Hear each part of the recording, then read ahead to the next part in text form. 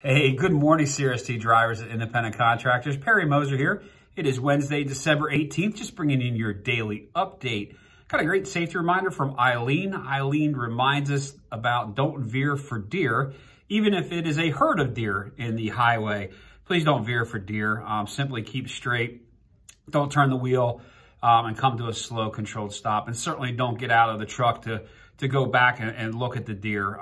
Please just continue on. Get off of your next safest stop and do a quick pre-trip. Make sure you don't have a busted up fuel tank or an airline leaking, but don't stop on the roadway and certainly don't veer for deer. Second thing she reminds us about, it's a great thing this time of year.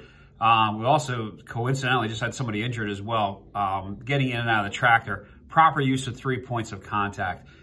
Icy steps, icy ground. Again, remember you're looking down before you get out of the truck to see what you're stepping down on.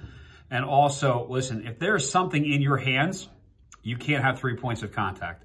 So 3 points of contact means at any given time, 2 hands and 1 foot are on something while your other foot is in motion, or same thing with your hands. 2 feet and 1 hand are stationary holding on to something while your other hand's in motion. So practice that. 1 limb at a time. 1 hand moves and then 1 foot moves, but certainly not more than 1 limb at a time. So that's 3 points of contact.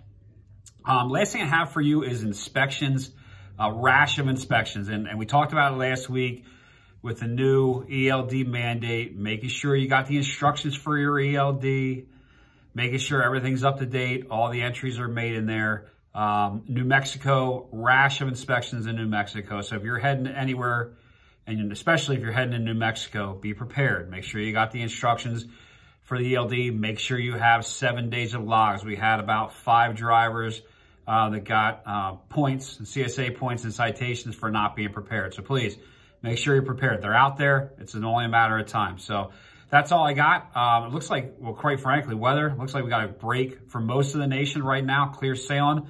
Hopefully that continues through this week and in the weekend. Makes it a lot easier to make sure we get everybody home on time for Christmas, which we will. So thank you very much. Continue to stay safe. See you, folks.